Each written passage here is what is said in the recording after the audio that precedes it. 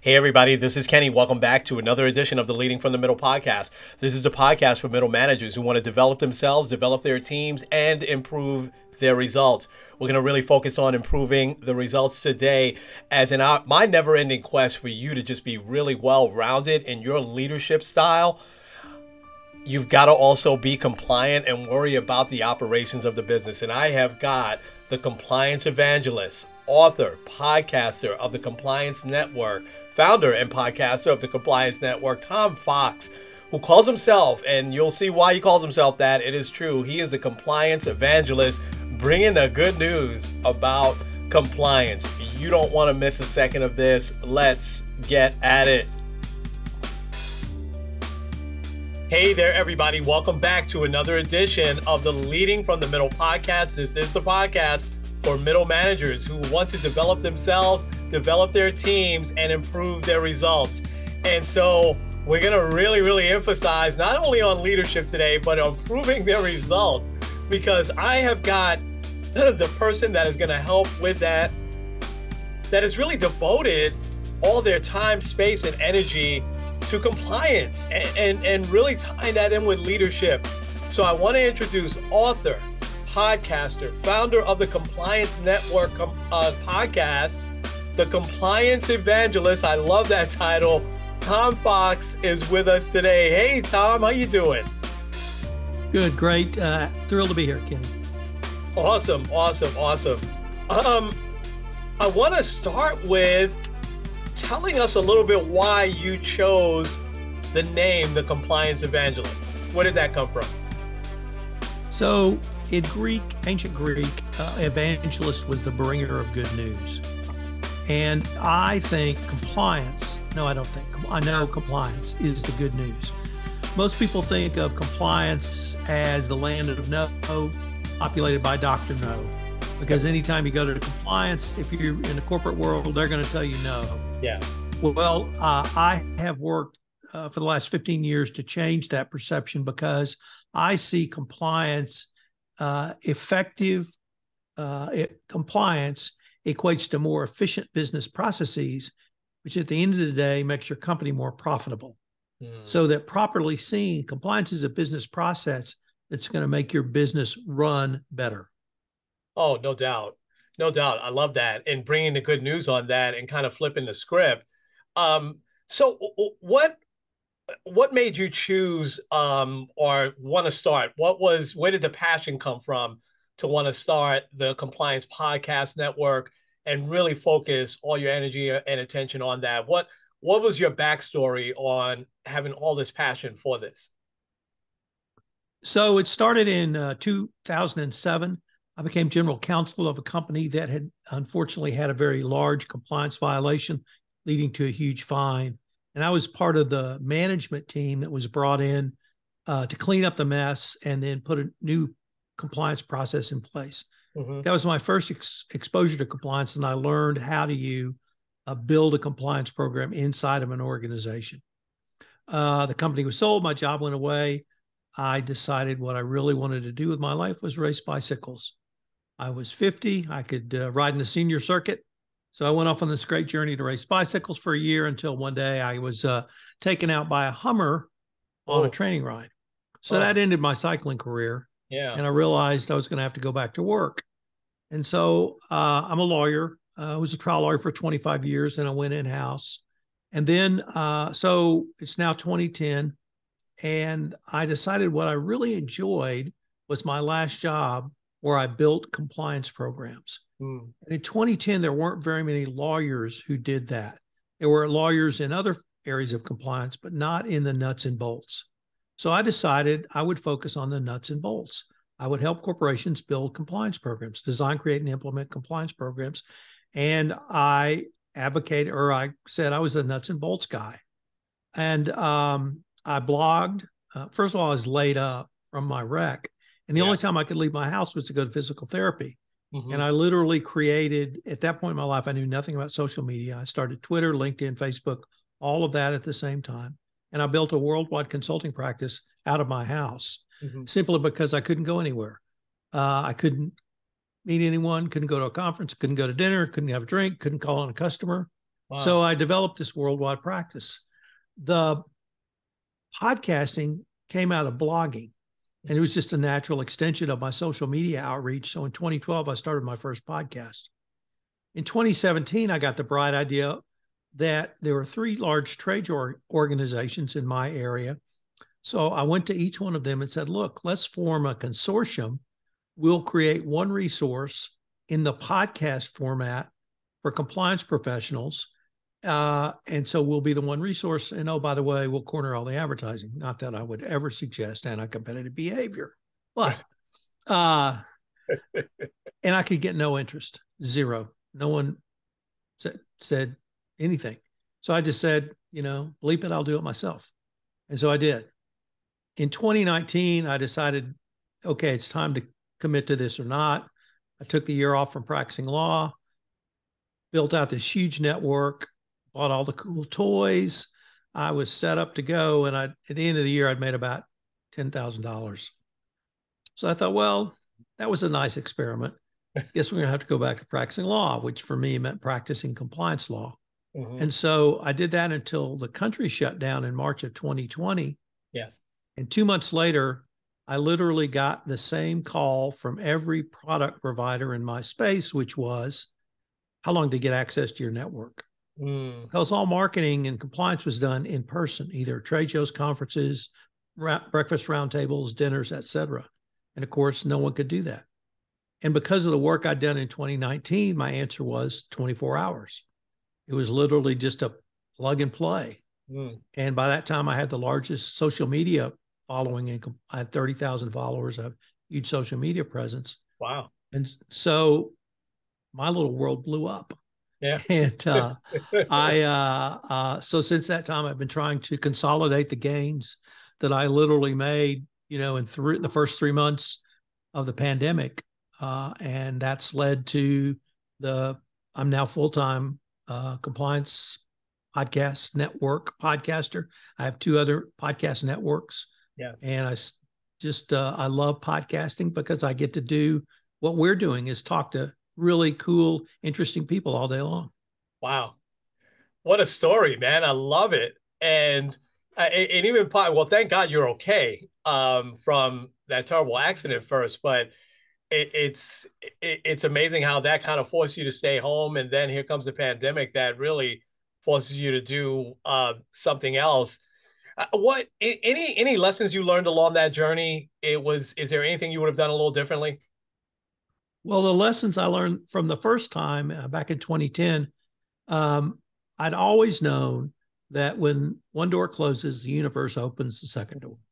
Yeah. First, you have to learn to see it. And by 2010, I could see it. But the step or the thing I learned then was have the courage to walk through it. Mm-hmm. And that's what I did. Now, part of that courage was because I had literally nothing else to do.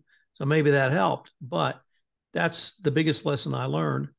One of the 2 best pieces of advice I got from a colleague were, you have to give this at least 6 months, but really a year to see if it's going to work. And 2, if that's what you want to do, great. Just don't take other work.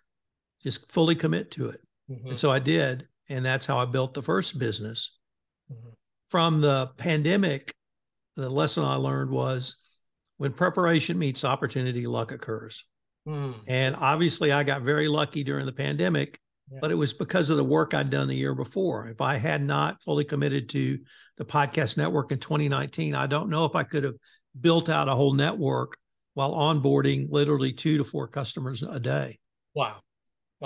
Amazing. And that's just a phenomenal story. So what's the Texas Hill Country Podcast Network? What is that all about? So I live in a part of West Texas called the Hill Country, which is just that. It's hilly. Only part of Texas that's hilly. I think it's the most beautiful part of Texas. And when I got here, we moved here in March of 2021. There weren't any podcasts. So it took me a while to start a podcast. So by the time I started, I was number 3.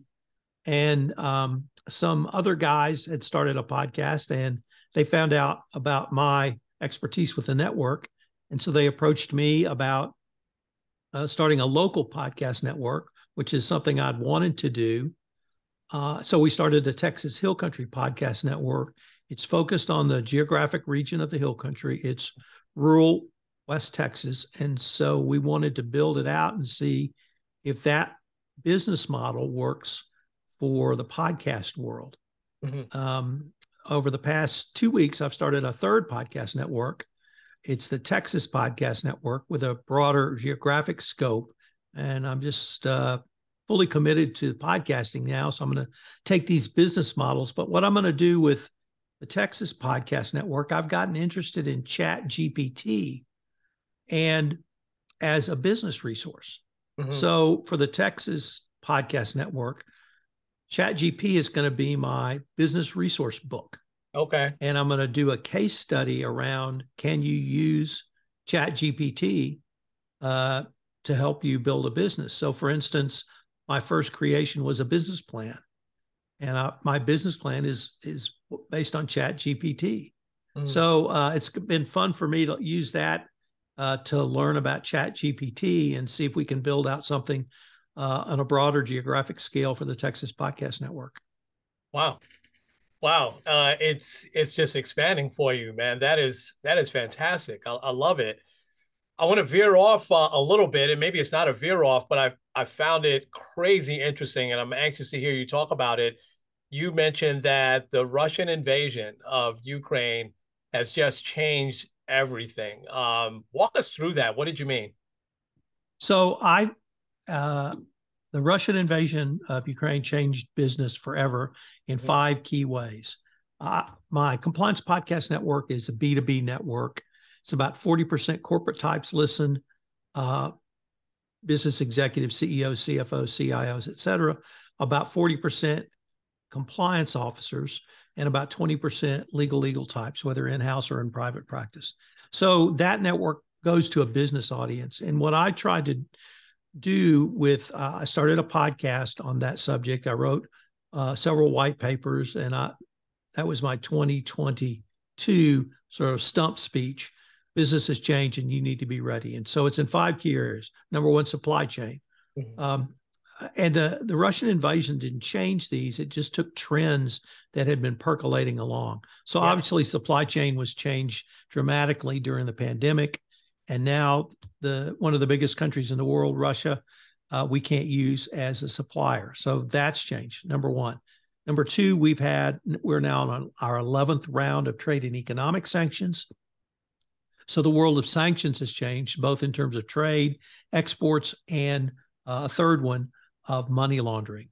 Number three, my compliance world, I come out of the world of anti-corruption compliance. And in 2021, the Biden administration elevated anti-corruption compliance to a national security issue. So when something becomes a national security issue, it gets the focus of the regulators, it gets funding, and it's a lot more important. So anti-corruption compliance has changed forever. Cybersecurity it should be at the very forefront of your mind if you're in the corporate world. That's only accelerated because Russia has made clear they will use that non-kinetic style of warfare to attack any country that's against them. And so our corporations are under continual attack. And the final area is ESG. Once again, not a new trend, but it has been percolating along. And with ESG, you can don't think of ESG as this whole cultural debate of wokeness or not wokeness. ESG is a business process. And I'm a big believer in business process, because if you have a business process, it makes your business more efficient and at the end of the day, more profitable. So ESG properly seen is a business process. And the reason it is such a innovation is it's the first time those 3 areas, environmental, sustainability, and governance, have oversight by one person in a corporation. Now, it could be a board of directors, it could be a committee, but never before has there been someone overseeing all of those. Once again, that makes your business process more efficient rather than it be siloed.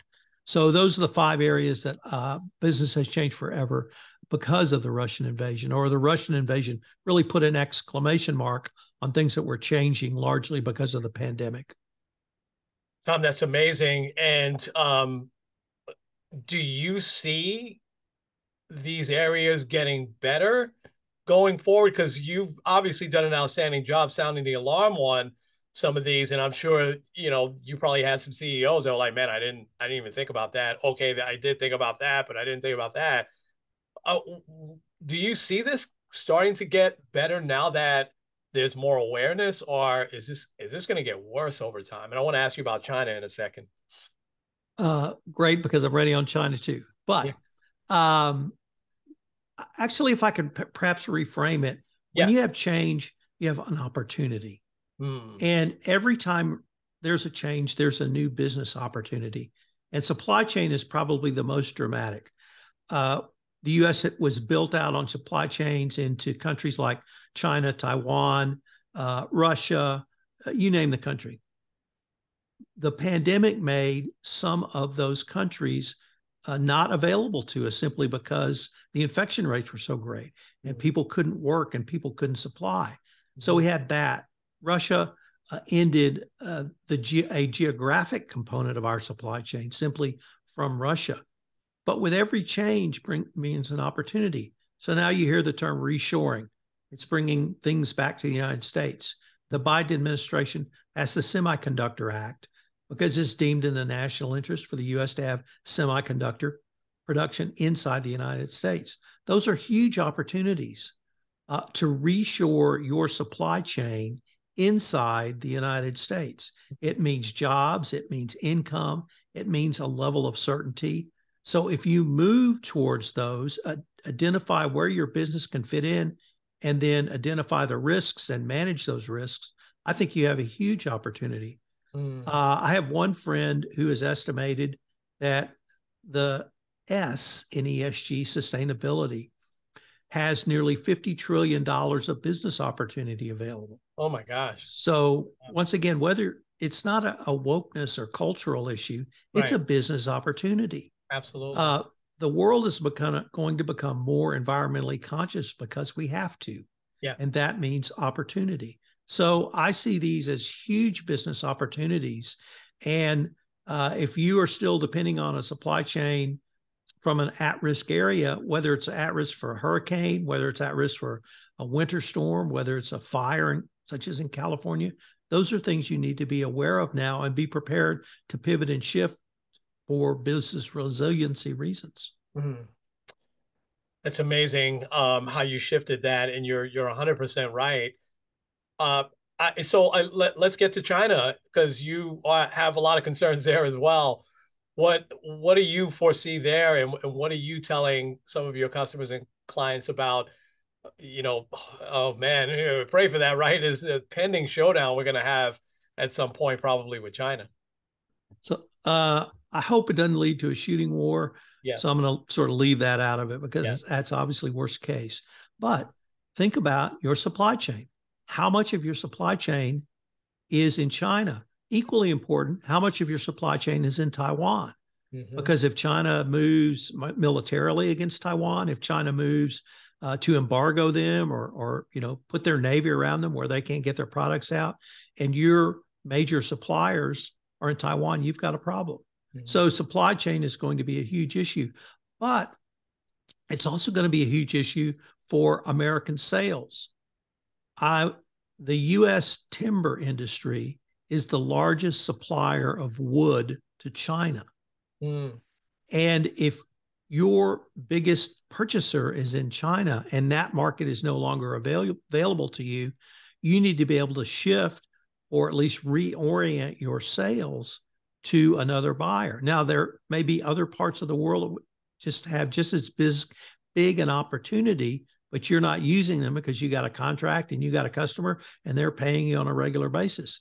But if that market's not open to you, then you need to worry about or rather have alternative markets to you. So it works both ways, both on the supply chain side and the sales side. Mm-hmm. The cybersecurity issue is just as important with China as it is with Russia because they are running hacks just as much as Russia is. China has focused on military and larger strategic attacks on our cyber system or cybersecurity than Russia. Russia has focused on the business angle, but I would fully expect China to move to that. So that's going to be equally important as well. it's going to be a huge amount of focus on other Asia Pacific countries other than China.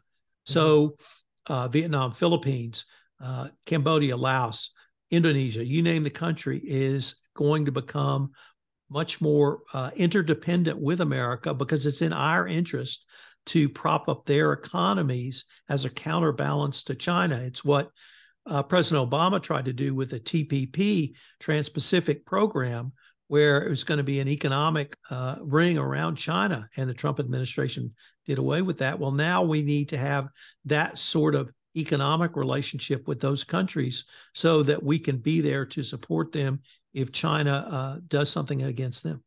Wow. Wow. And I'd like to, and you validated something that I've been thinking too. First of all, again, I'm hoping everybody's listening to you because you're far ahead of the game. But when you talked about the timber and us being the, major China's, we're the major supplier to them. But that I continue to think that neither Russia or China really want this to go down the road that sometimes it seems like it's going down. Am I often saying that? Because it's lose-lose if, in both ways. If we just take away the shooting thing, like you said, but just economically, isn't it lose-lose on all of our ends? It's certainly not in their interest, no. Yeah. And that's why, obviously, there are other interests. Putin has other interests right now, and he's pursuing those. China has other interests that we either, I don't want to say we don't appreciate them because we understand them, but they're perhaps so different to what we perceive as an interest. We really don't fully understand them. Look at Taiwan's probably the biggest example. They obviously took Hong Kong back from the British. That was a trial run for the takeover of Taiwan. And I didn't think it would happen as quickly, but because of things the Trump administration did, he gave China a free rein in Hong Kong, and we see the result. The crackdown, the anti-democracy, all of that, that's coming to Taiwan. And so now America sees pretty blatantly what's going to happen to Taiwan. And we have to decide, is that something that we are willing to allow? Because if it happens to Taiwan, every one of our allies in that part of the world is potentially at risk.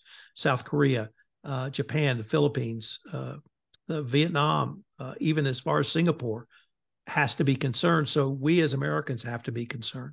Yeah, absolutely. Absolutely. This has been amazing. I want to make sure I get this in, though, because I want to now kind of bring it to that manager that is running a retail store or restaurant, and they struggle with being well-rounded, right? Maybe they're really good with their people, but they're not as good in compliance. What's 2 or 3 pieces of advice that you would have for them, Tom, to really step up their game when it comes to compliance? What are a couple of practical things that they could do running their business every day that not only balances the sales, it balances their people, but it also keeps them compliant? So the biggest thing is listen.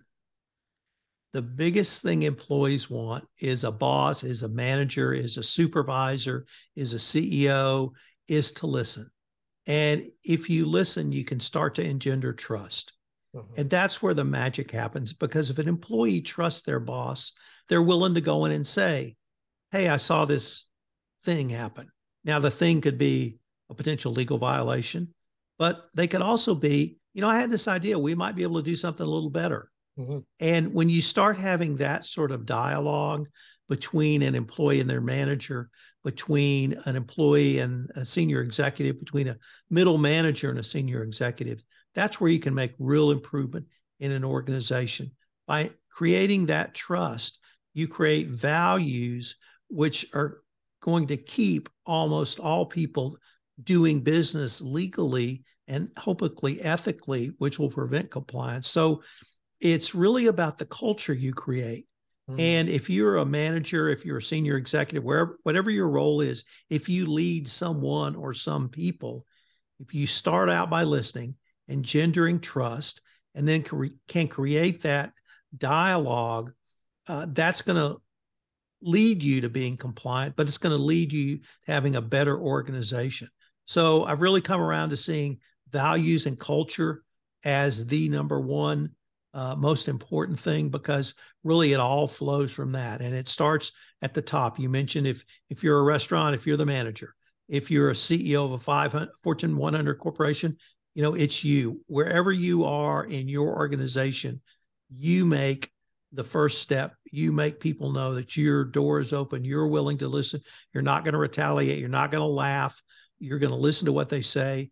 If it makes sense, perhaps you can incorporate it into going forward. And once you engender that trust and you have those values, I think everything else will flow from that. So that's what I would say to the business leader that's listening to this podcast. That's great advice.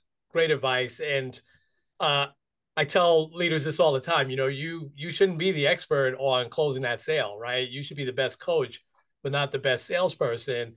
And everybody should know something, right? Everybody brings some value to the table. And if you are fostering that open atmosphere that you just talked about, and you're able to have those conversations, heck, I didn't know that was leaving through the back door, or I didn't know that we were supposed to count that.